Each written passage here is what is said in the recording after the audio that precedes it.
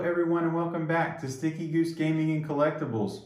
We're talking about the Uncanny X Force today, our first Marvel Omnibus review. So in one of our previous videos we did Absolute Preacher, which is a collected edition. It's where there's multiple single issues all compiled together, usually from a single author or a single run of a certain story, and in this case, this is the Uncanny X Force by Rick Remender and others.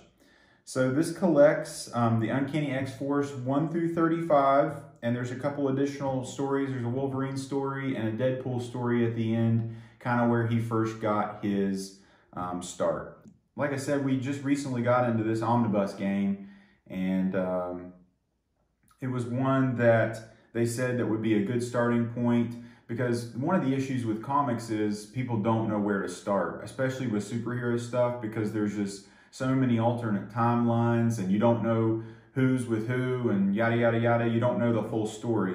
And that's what kind of drew me to books like Preacher and Sandman, is because it was, there was a definitive start. Well, this is advertised as something that, you can jump right in.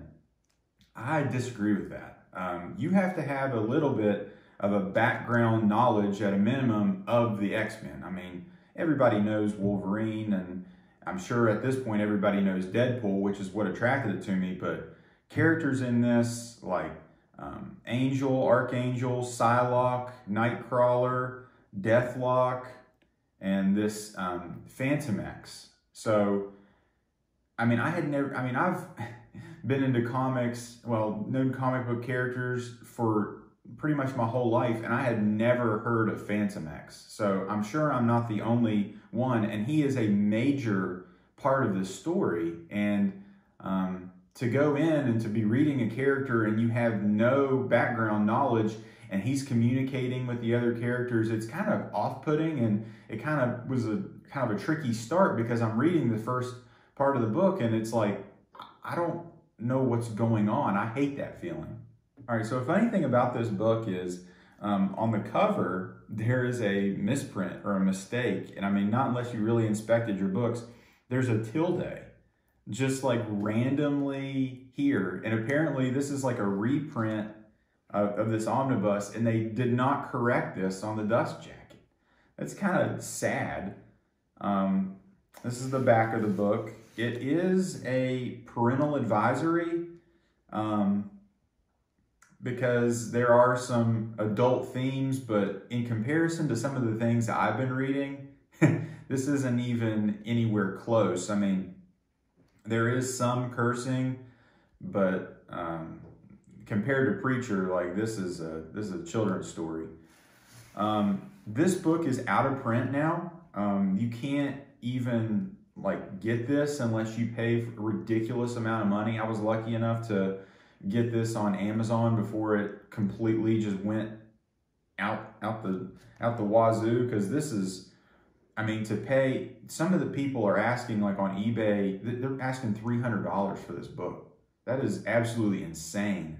I mean, you have to be the biggest Uncanny X Force fan ever, and I'm sure they're out there, but to spend that kind of money, that's crazy.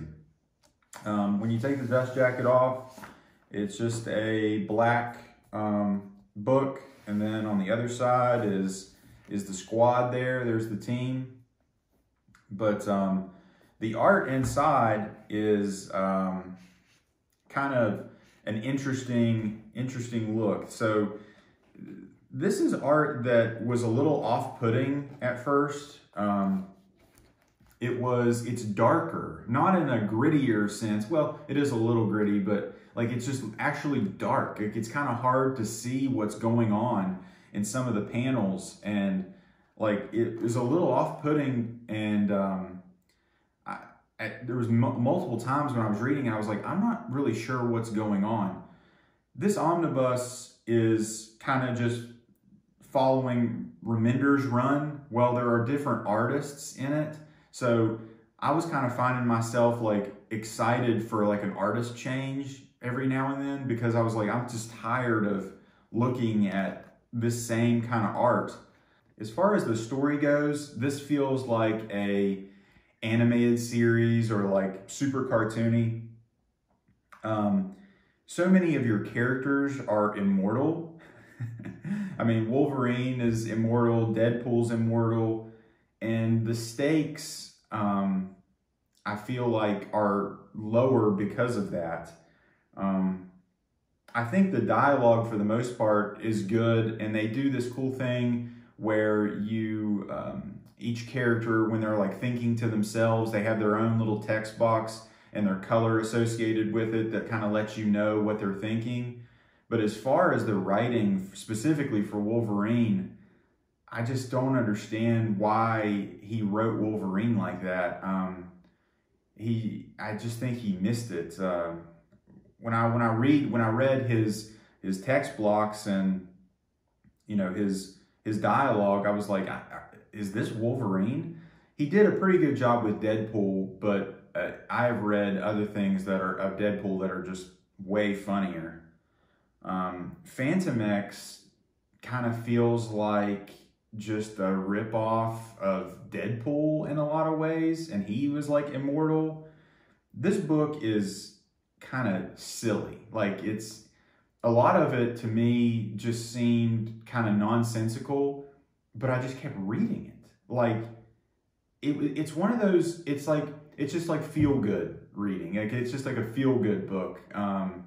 You know, it's not super dark, you know, you're not getting disturbed watching this, but it's like, you know, it's like, it was just something that, you know, you just pick up and read. It's a fun read. I can understand why people say, you know, this would be something to, you know, pick up as a starter, because it's not super difficult to read. It's not super, you have to have a whole lot of background knowledge. It's just something that, you know, you just pick up, read it, and move on with your day. So if you can get this at a reasonable price, I definitely say get it. And also, as like from a collector's perspective, this book, I mean, if I would make a profit if I sold this now. So I doubt that I'd do that. I like the collectability of them, and I may want to go back and read them.